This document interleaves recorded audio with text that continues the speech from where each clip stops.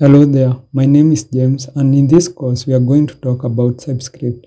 In Google search here, you can see that Typescript is described as a strongly typed programming language that builds on top of JavaScript, giving you a better tooling at any scale.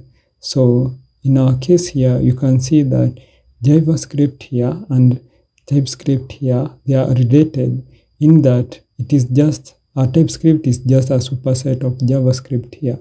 And there are some of the key things that I want you to know, that TypeScript takes JavaScript to the next level, and also TypeScript adds types to the JavaScript, making it more secure.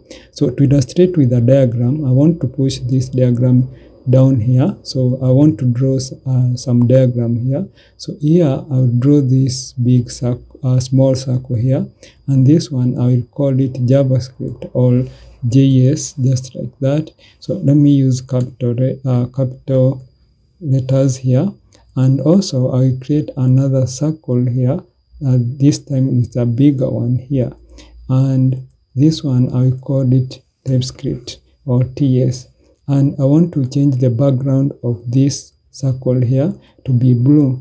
So what is the relationship between JavaScript and TypeScript using these two diagrams? And you find that TypeScript, since it is a superset, then it means JavaScript should be inside this TypeScript here circle. And now you can understand why I'm saying that TypeScript is a superset of JavaScript. So many other frameworks today, like Angular and Vue, are written using TypeScript, and that's why TypeScript is becoming popular, and it's important for you to learn about it. So in this tutorial, we have learned about TypeScript, and you can go read more about TypeScript in this website here, typescriptlang.org, and you can see what I'm telling you about the TypeScript. So I will end this tutorial here, and I will see you in the next one.